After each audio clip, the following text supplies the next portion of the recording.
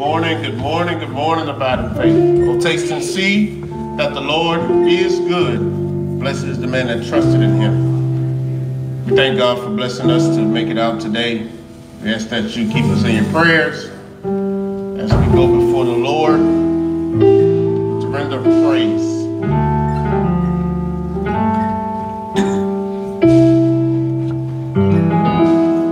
Great is thy faithfulness, O God, my Father.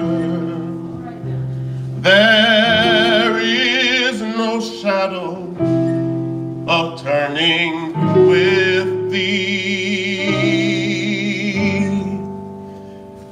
Thou changest not, thy compassions, they fail not.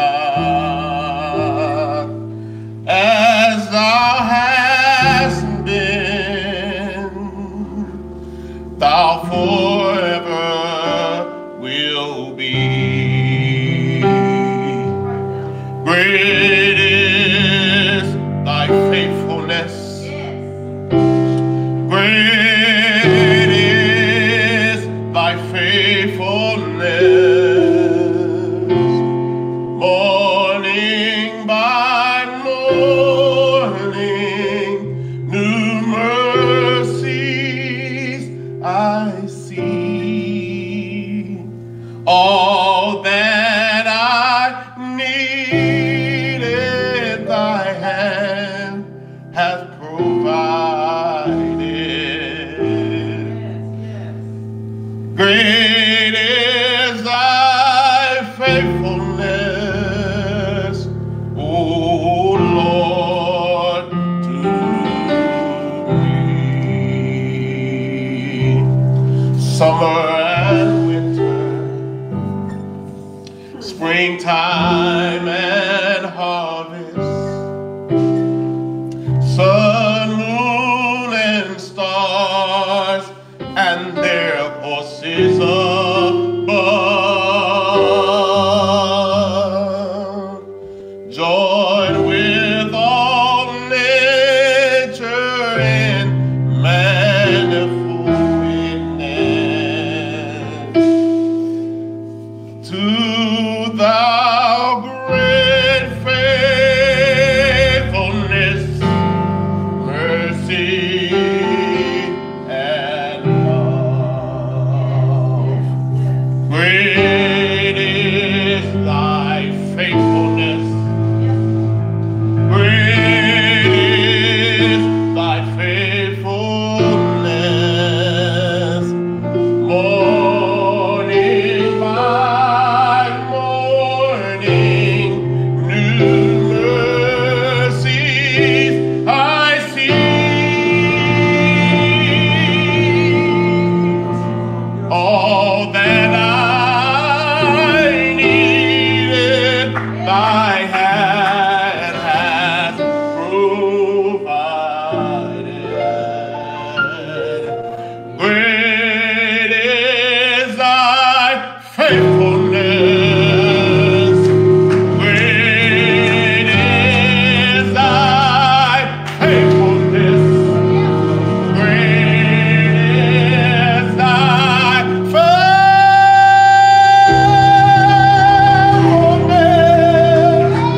oh God,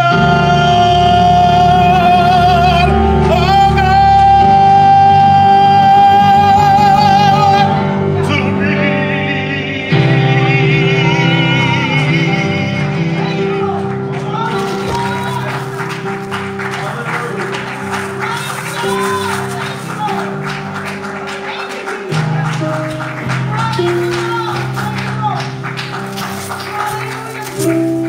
Great is thy faithfulness. Great is thy faithfulness. Hallelujah. The Lord is good, church. The Lord is good. We praise him, we bless him this morning. Thank you, Brother Robert and Minister Josh, for that ministry of psalm music. And I thank God so much this morning. Great is the Lord's faithfulness. Amen. How many know He's been faithful to you? Come on, clap those hands and give God praise. Come on, stand to your feet if you know He's been great. Hallelujah. Hallelujah. Go ahead and praise Him and bless Him. Great is His faithfulness. We give you glory, Lord. We give you praise. Great is your faithfulness. Hallelujah. Hallelujah. Please remain standing. God, we glorify you. We praise you today. God, we magnify your name. For you have been faithful unto us. And we thank you for it. And we bless you for it. For the life we have now and the life we now live in this flesh, we thank you for it. And Father, we pray you bless the services this morning, that you would move like never before as you pour out your Spirit upon each and every one of us. We come against the works of the devil. We bind every wicked thought today, oh Lord, every manifestation of the enemy, we come against it in the name of Jesus. As you move this morning and settle in the midst of us, oh God, as you answer the prayers that are in the air this morning, that come from our hearts this day, oh Lord, as you move among those that are sick this day, oh God, that you touch and heal and restore and revive this morning, as you lift up those that are burdened down this morning, stir inside of them, I pray in the name of Jesus. We call on you, Lord. You are our Father, and we thank you so much, and we bless you. Let this be a fresh start and a new beginning for us, oh Lord. Let this day be a fresh start and a new beginning for us, oh God. Hallelujah. As we now, Lord, walk in the way of holiness and righteousness, that pathway, oh God, we bless you, we praise you. We thank you today, oh Lord. We lift our hands and we say, Lord, you've been good to us. You have been good to us. You have been good to us. Hallelujah. You have been good to us. We glorify you. We magnify your name, O Lord. If you're watching this day virtually, just lift those hands and tell him, Lord, you've been good to us. Hallelujah. Bless you, Jesus. You've been good to me. Make it personal. You've been good to me. Hallelujah. We give you praise. And Father, we pray that you would let your anointing settle where we are today, oh Lord. Let your angels come and minister to us this morning, oh Father. And let your will be done. I thank you and I pray in the name of Jesus. Hallelujah. The Lord is good. You can have your seats. Praise him and bless him. And I'm not going to hold you long, but just long enough to bless you. Hallelujah. As that song continues to resonate inside of our spirit. Great is thy faithfulness. Bless his name. Bless his name. It's truly a blessing to be in the house of God. And thank God so much to be in the land of the living. Amen. Amen. And we pray that God will bless you and strengthen you today. As I welcome those that are watching virtually, God bless each and every one of you today. Put your prayers in the air. Continue to believe God to turn favorably in your direction. I'm Pastor John Cowart. Just happened to be the senior pastor of the Abiding Faith Christian Church. Amen. And I praise him for it. I bless him for it. He's raised me up from a little old boy all the way to where I am right now as a man of God. And I give him praise. I give him thanks this morning. So just want to, I thought about this today, and I had a couple of friends back in probably fourth grade, I think it was. Roger and Malachi. They were geniuses. They were two of the smartest young men I'd ever run into. And these two young men taught me how to play chess. And in teaching me how to play chess, you know, in chess you're thinking 2 or 3 moves before your opponent makes their move, all right? You've already got it in your mind. Very methodical. I mean, these young brothers really were into it, and I thank God so much because it transferred into how I even would do things. I would think, put a lot of thought before I would just rush into something. And I didn't realize until later on how I kind of slowed things down and I would think things through. And I bless God for those brothers that shared with me and taught me how to play chess. They were good. They were whiz at playing chess. They always won their matches, all right? But with me, not as good as they were. But I praise God for I guess the wisdom that came in learning how to play chess. And I'll say this to all of you, and my son's first grade teachers said this to us: teach your children to play chess. Teach them how to play chess. Helps with their reasoning, their decision making. But teach your children how to play chess. You'll see how they will develop in making those decisions and taking their time, and so many other good things that come from learning how to play chess. And if you are old, you can learn how to play chess as well. Amen. Praise God. Bless his name. Today I'm going to preach this word, share this word with you. The title, It's Time for Recovery. It's time for recovery. Now, I got a couple of chapters I'm going to share with you, but I thought about some synonyms for recovery: recapture, recoupment, repossession, retrieval, and then I thought about another word, reposition. Amen. When we talk about recovery, you know, the devil entered Judas's heart during the Last Supper. That was some boldness. Amen. That was some boldness. The scripture says in John 13:2, during the supper, the devil, having already put into the heart of Judas Iscariot, the son of Simon, to betray him. So I always say this: guard your heart. Amen. For the scriptures say in Proverbs 4:23, for out of that heart come the issues of life. Guard your heart. You've got to protect your heart. Just as sure as you came to church today, it didn't say that the enemy wasn't going to come with you. So you guard your heart. All right.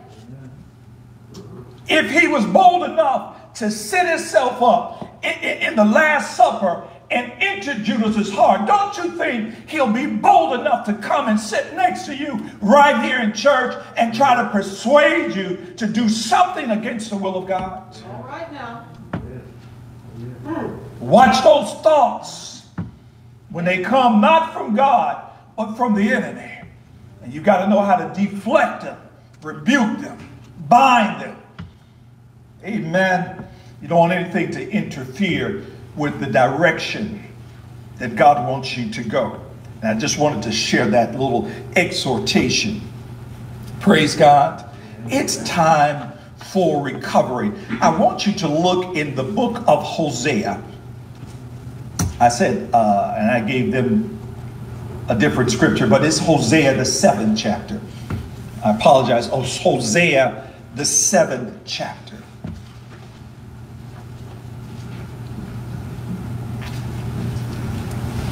In Hosea, we find what you might call pure negligence concerning Ephraim, the children of Israel, Ephraim being from the northern tribe. But we find that they have neglected God altogether. I don't know if you've ever been like that, where you have neglected God. And he becomes not a first thought, but a second thought. Amen. I've been there, but I thank God so much for deliverance. Amen. A first thought is where we want to have him at all times. Our first thought. Our first thought. Our first thought. Praise God. So in the book of Hosea, the 7th chapter, let me read what it says. I want to read this first verse to you. If you have it, you can turn to it. It says, when I would heal Israel, the iniquity of Ephraim is uncovered, and the evil deeds of Samaria, for they deal falsely. The thief enters in, bandits raid outside, and they do not consider in their hearts that I remember all their wickedness. Reading from Hosea, 7th chapter. He said, they don't remember. God remembers all of our wickedness. All of the things that we think we have gotten by with. He told them, he said that I remember all their wickedness. Their deeds are all around them. They are before my face.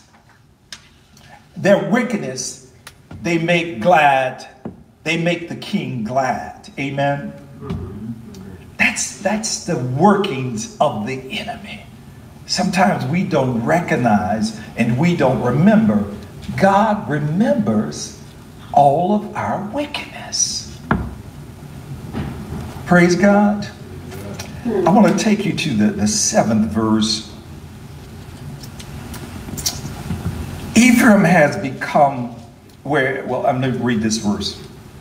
It says, all of their kings have fallen. None of them calls on me. Ephraim mixes himself with nations. Ephraim has become a cake not turned. Strangers devour his strength, yet he does not know it. Now that was something that really stuck with me. Ephraim has become a cake not turned. Let me tell you what about this cake not turned. Ephraim has become a half-baked cake. A half-baked cake. Incapable of being turned over to cook. And they describe the half-baked cake like a pancake. On the bottom side, it's cooked. But on the flip side, it's still kind of like raw or moist, not ready. And that was the state that they were in. Ephraim had become like a half-baked cake, unturned cake, completely, it's like a pancake. So the Bible says that, or the commentary says, they end up being useless. How would you like for your mom or your husband or your wife, whoever cooks in the family, to serve you a pancake that's cooked on one side and uncooked on the other side? You look at them like they're crazy. Mom, I can't eat that. Honey, I can't eat that. That's how their lives were. That's how they served God. That's how they thought that they were presenting one way, but you can't serve God. You know, one way you're all right, you're cooked on one side, but on the other side, on the other days, you want to do what you want to do. It was an uncooked. And the Bible says that their lives ended up being useless. That's one way you can look at it, interpret that. If you are not fully divested in God, your life is useless. Every one of us should know that there is purpose as we serve God. We have a moral obligation to serve him and to give our best to him. But when we are not fulfilling that purpose, praise God, when we are not fulfilling why God called us and why he changed us and saved us and filled us with his Spirit, when we are not fulfilling the purpose of God, we become useless. God doesn't want us to be useless in the kingdom of God. How many want to be a vessel that he can depend on? Amen. How many want to be a vessel that he can call and say, you know, do this, do that. I mean, you're ready to do, you're ready for whatever the call might be. We don't want to be useless. Ephraim had become that cake that had not been unturned. And I'm going to go back to the scripture. It says, strangers devour his strength, yet he does not know it. Now that's when you're really out there and you don't realize that someone has devoured and taken your strength. You are the last one to figure out that something's not right. Strangers devoured their strength. Gray hairs also are sprinkled on him, yet he does not know it. Now that's something to think about. Gray hairs, and so into what you're doing, you're not even seeing that the gray hair is all over you, because in this particular case, they are serving idols. All right? It's almost like the old person who believes or still tries to be young and doesn't realize, slow down. Gray hair all over them. And they didn't even realize it. That's how caught up that they were. Amen. I realize my gray. Amen. I realize my gray. But he said they don't even know it. Though the pride of Israel testifies against him, yet they have not returned to the Lord their God, nor have they sought him for all this. So Ephraim has become like a silly dove without sense, confused. A silly, you know, if you're flying, you're going back. A silly dove without sense. That's confusion for church. That's when you are confused. Without sense. They call to Egypt. They go to Assyria. And when they go, I will spread my net over them. I will bring them down like birds of the sky. They're going everywhere else but where they should be going. Where they should be going. Yeah. They're going to Egypt. They're going. But he said, when they go, I'm going to put my net over them. I'm going to bring them down. I will chastise them in accordance with the proclamation to their assembly. Woe to them, for they have strayed from me. Destruction is theirs, for they have rebelled against me. I would redeem them, but they speak lies against me. This is where you find it. I mean, talking about you've lost your way. Why would you speak lies against the very one that has helped you? Well, they speak lies against me. And and God is saying, I'm the very one that has helped them. Amen. He says, destruction is theirs, for they have rebelled against me. I would redeem them, but they speak lies against me. And they do not cry to me from their heart when they wail on their beds. You would think that if you were in trouble, you talk to the Lord. Yeah. He said they don't even talk to me when they're on their beds.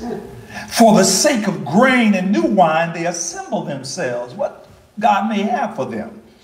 They turn away from me. Although I train and I strengthen their arms, yet they devised evil against me. They turn not upward. They are like a deceitful bow. A deceitful bow. You think that your bow is supposed to be sturdy, right? They're like a deceitful bow.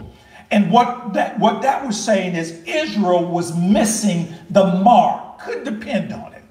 Well, missing the mark. Everything they should have been doing, they were not doing. Missing the mark.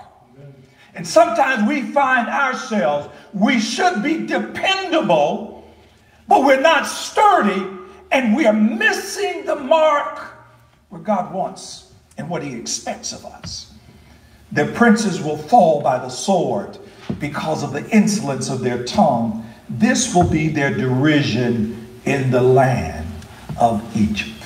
It's going to take them off. It is time for recovery. Bishop asked a question yesterday. He said, how much of the world still owns us? I don't know if it was yesterday or sometime we were talking. How much of the world still owns you? Still controls you? All of your habits. How much of the world, or, you know, and we go back to Romans 12, it says, be not conformed to the world, but be transformed by the renewing of your minds. Be not conformed, but be transformed. So how much of the world has still got a grip on you? And a lot of times you don't realize that when you get saved, you may not be totally clean or free of all the things. You bring a lot of that stuff with you. And you need God to what? Thoroughly wash you and purge you and cleanse you. We bring some of those things. God hasn't, James Cleveland song, please be patient with me. God is not through with me yet. I got some stuff that God needs to what? Continue to chisel and work out of me. And so we don't realize that we bring stuff with us. And God has to cleanse us. We bring those attitudes, nasty attitudes. We bring that position or disposition that we just don't like somebody when we see them. I just don't like, well, what did they do? That's from your old ways. Amen. And old things are what should pass away. We're supposed to be new, but God's still working on you, both to will and to do his good pleasure. Amen. It's time for recovery, church.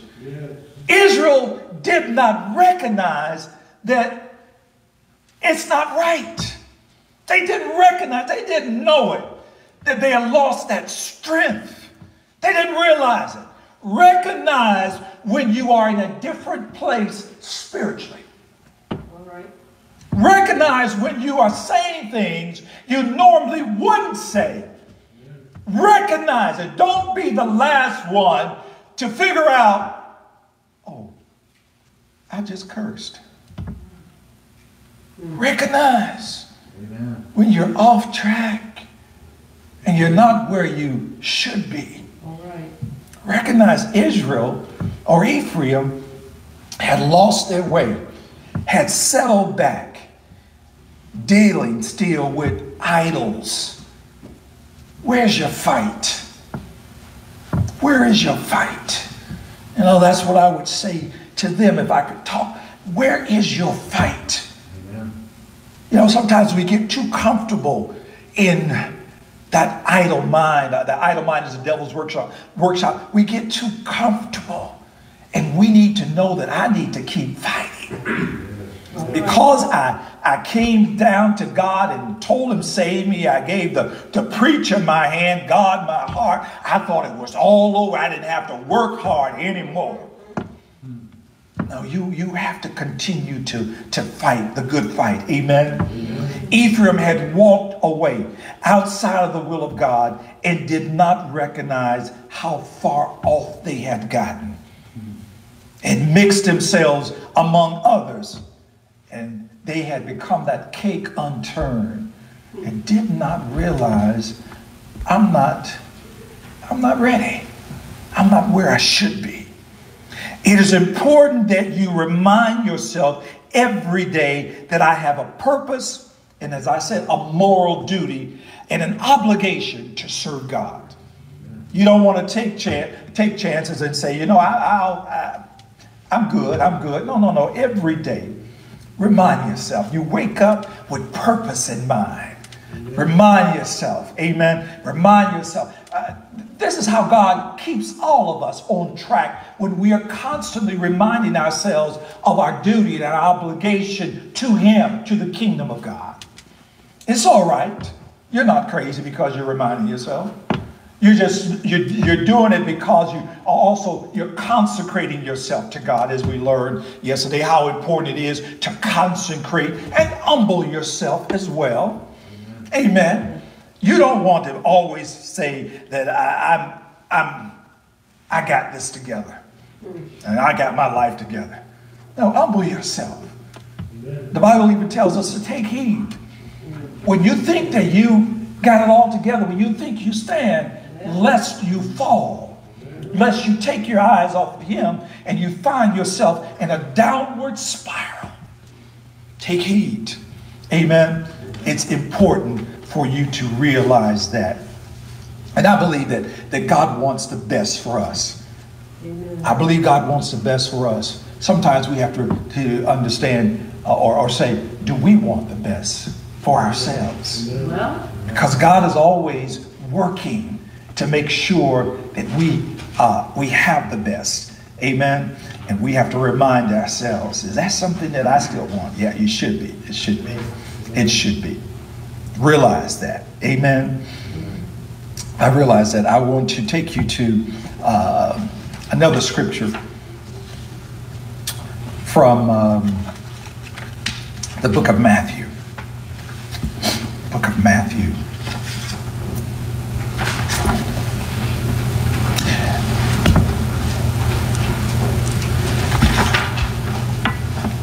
Amen.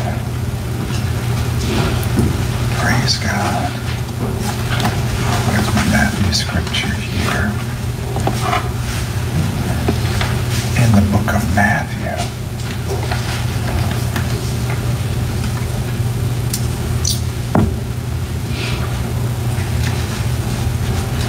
I think I moved my scripture from Matthew.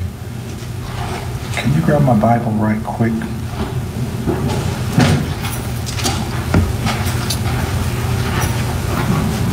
Matthew, just the Bible. Praise God. Amen. In Matthew 23.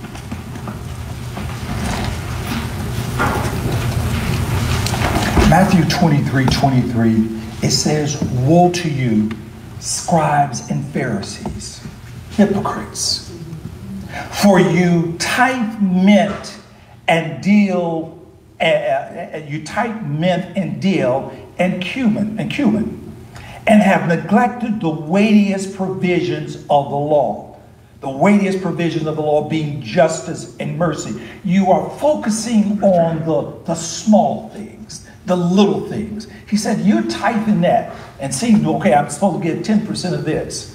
But he said you are neglecting the weightier things, which is justice and mercy and faithfulness. But these are the things that you should have done without neglecting the others.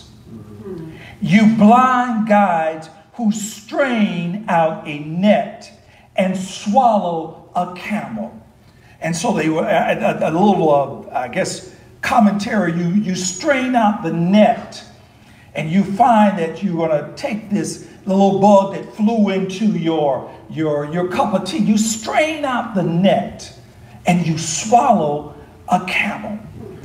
Woe to you, scribes and Pharisees, hypocrites, for you clean the outside of the cup and of the dish, but inside they are full of robbery and self-indulgence.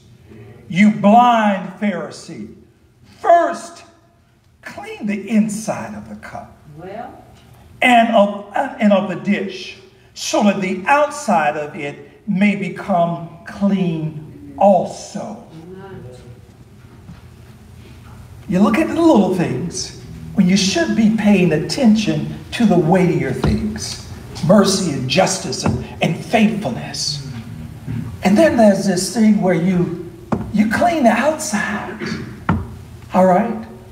But there's still some work that needs to be done on the inside. On the inside. And he's telling the scribes and the Pharisees, because these are the learned men. These are the ones that are supposed to have it all together. You got the outside of that dish real nice and clean. But on the inside, It's dirty. And church, we don't want to live like that.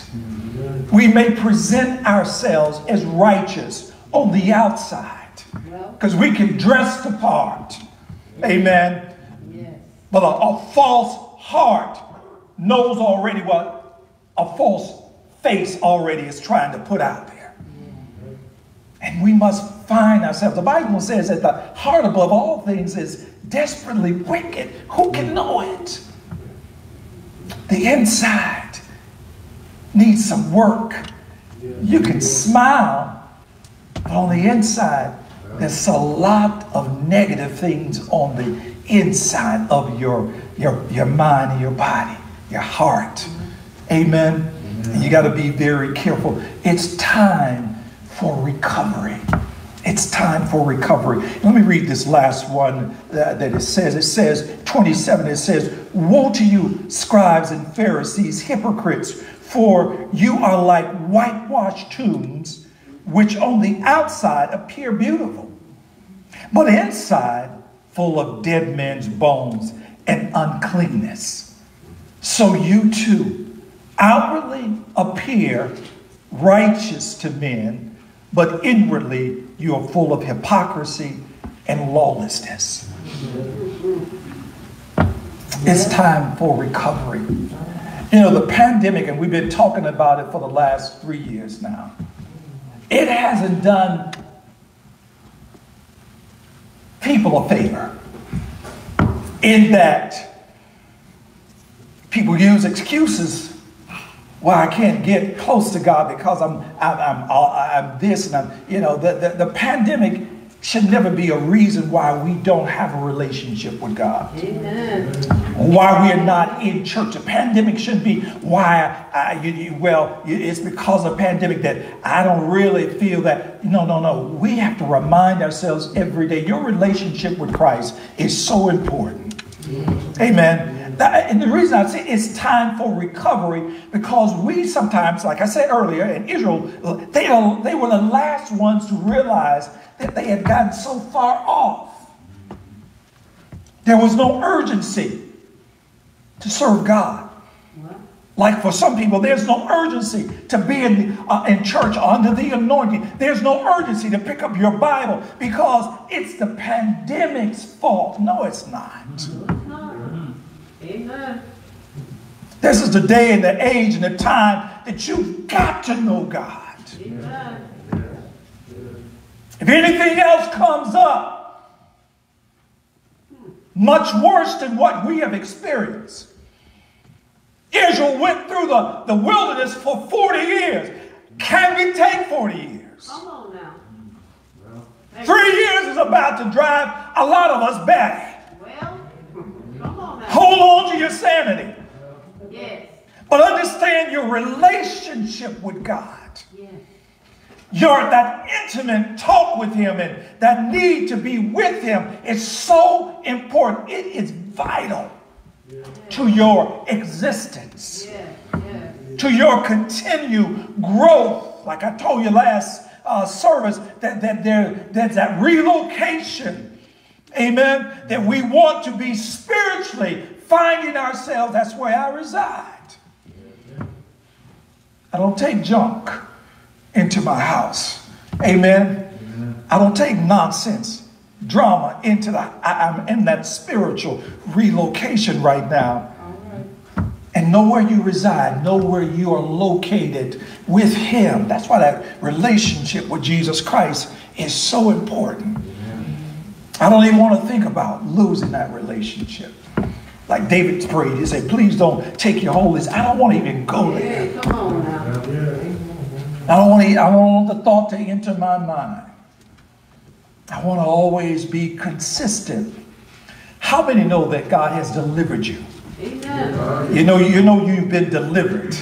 You know, and the thought that going backwards or going back to that, no, I don't want that.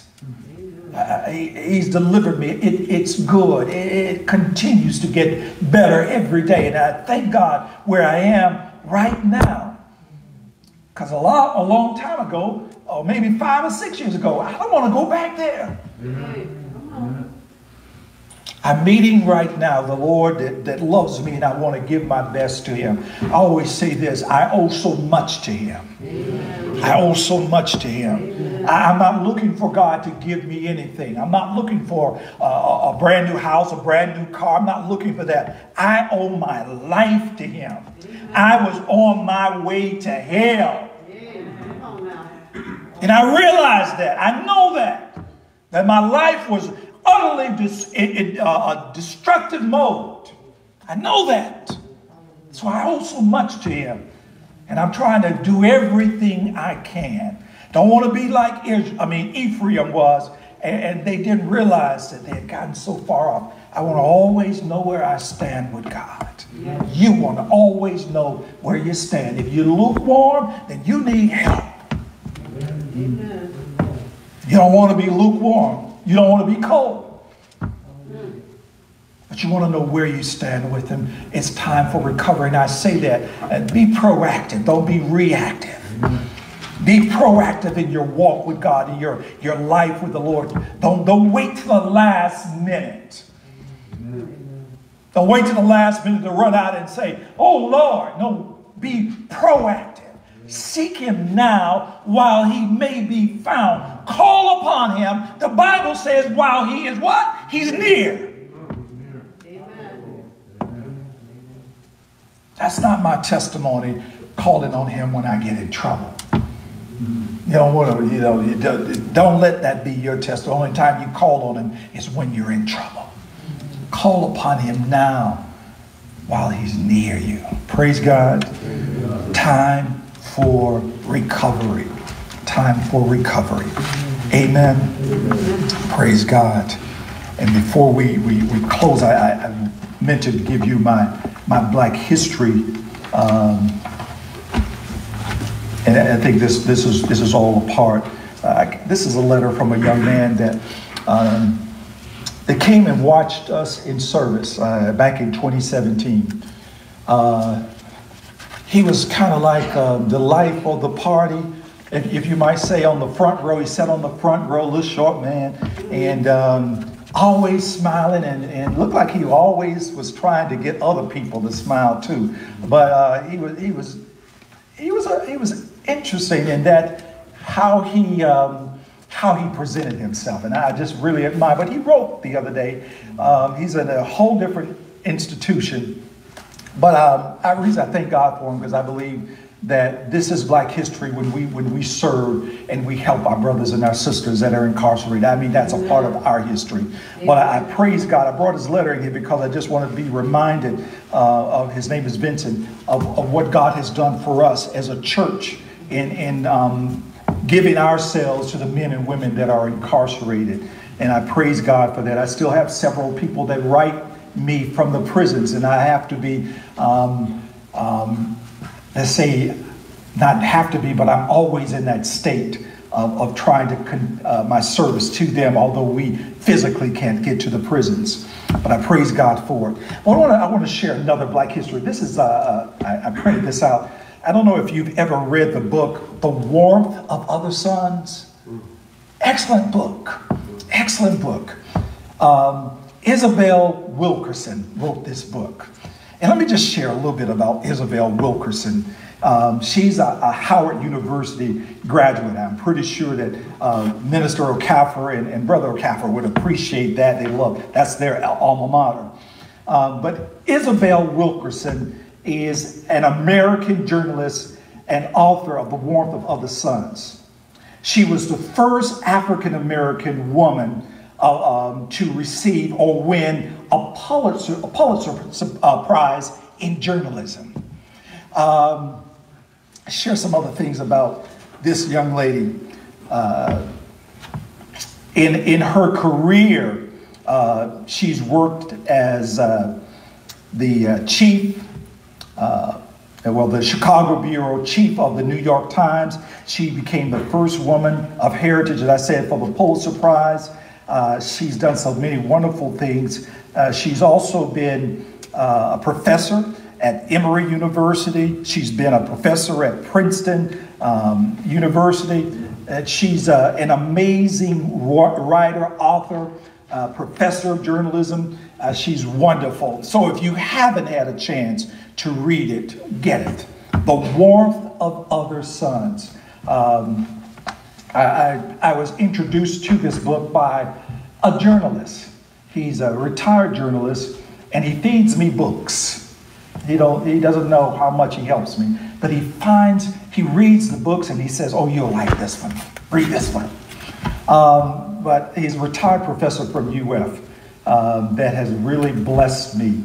And this is the reason why I was able to read this book, The Warmth of Other Suns. The historical is all the way back to Eustis, right up in the Umatilla area where my brother John Green is from. But it is an amazing, if you like history, all right, and you want to get a good idea of what happened way back in the day and all the things. It's also talking about the Great Migration, where the people left the South and moved to the North. When they moved to Chicago and New York, they left Mississippi and Florida and Alabama.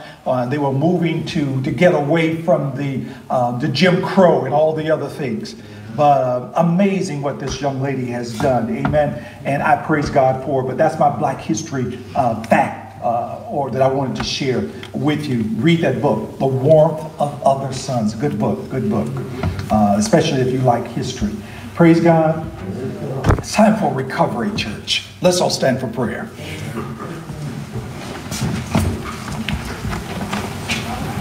Don't be the last one to find out or recognize that you are really off.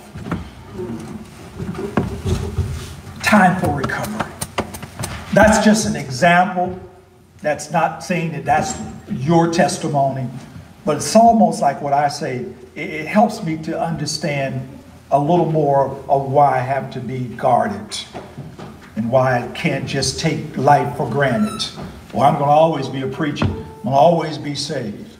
You better believe I'm going to find myself in prayer all the time. As much as I have the spirit and the will, you're going to find me in prayer, because I'm not going to take for granted that I have it all together.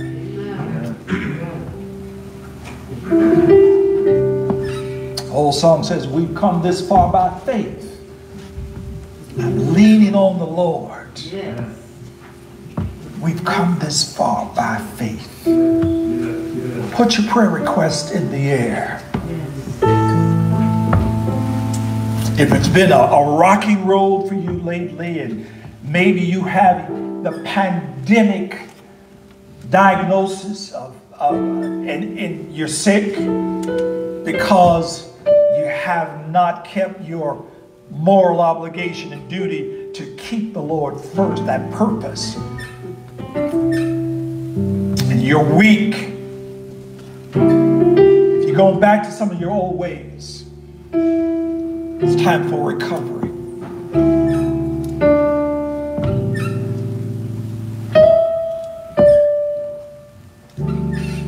Just put your prayer request in the air.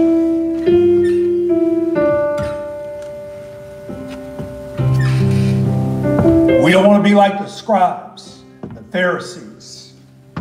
They paid attention to the outside,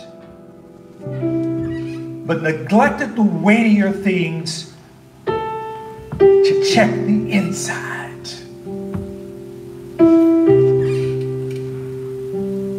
As I preached last Sunday, establishing truth on the inside.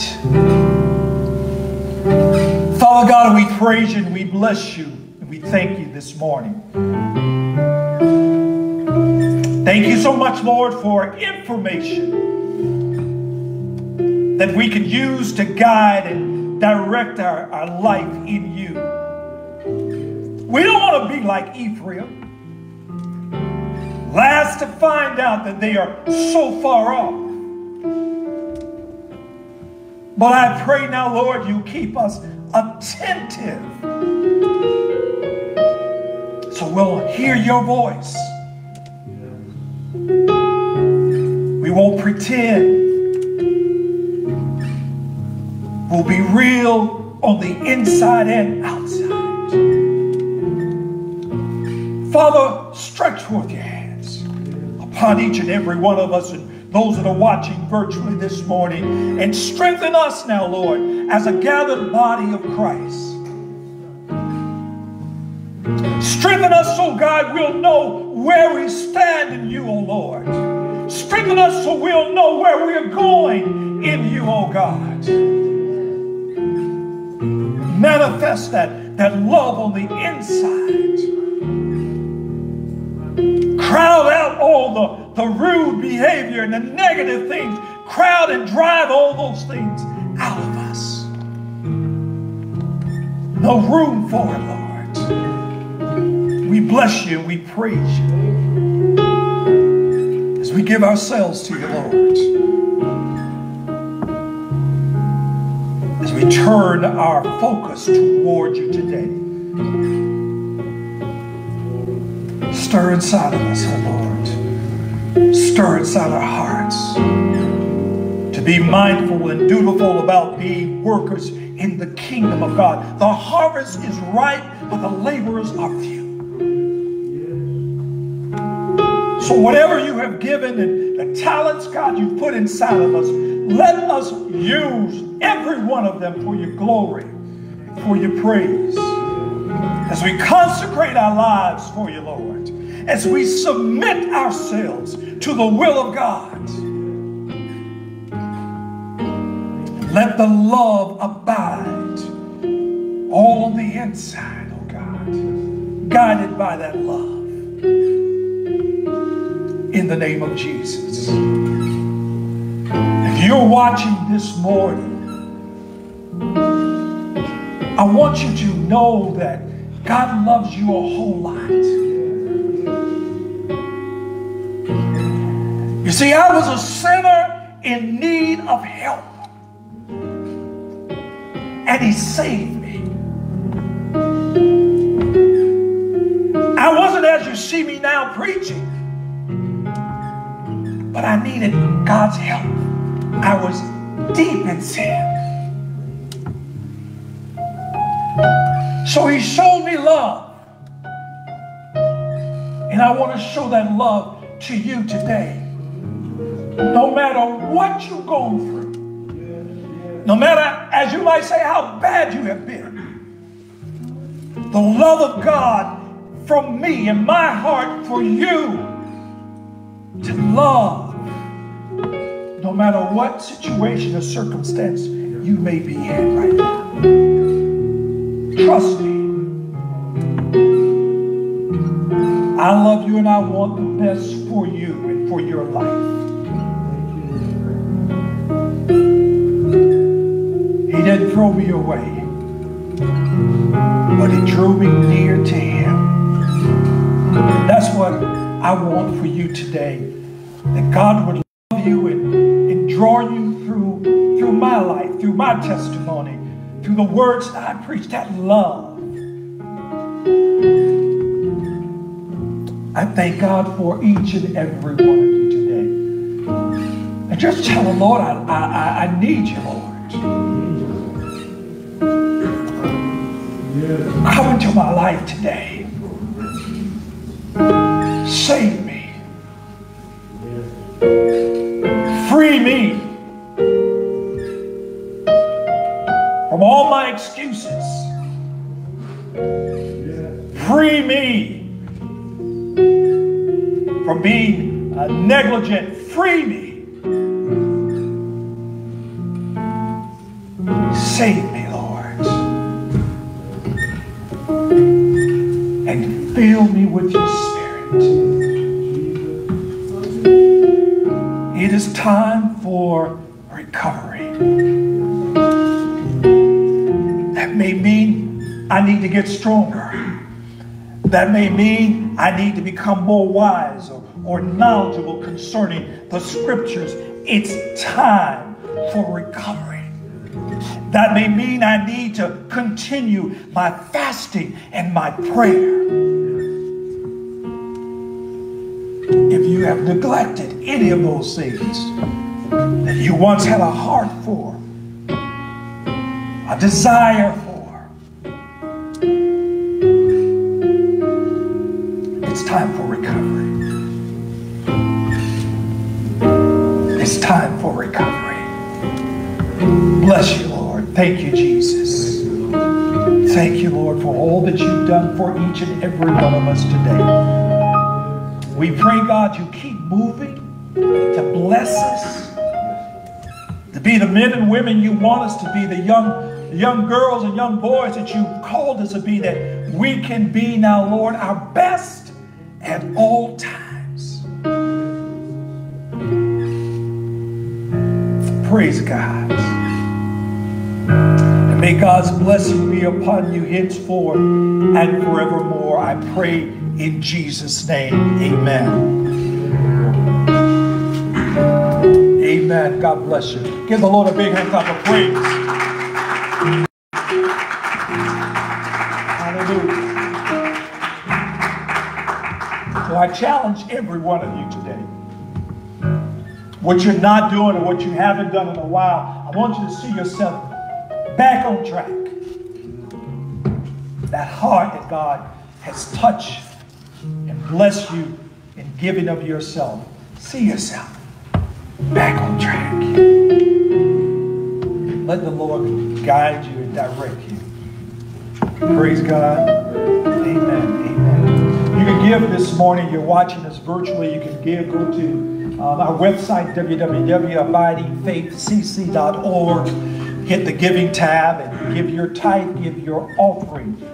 We would love to have you as a part of our congregation, so you can give us a call, 352-372-0482. Leave a prayer request or your name on our phone, and we will be sure to contact you. You can also send us an email at abidingfcc@gmail.com.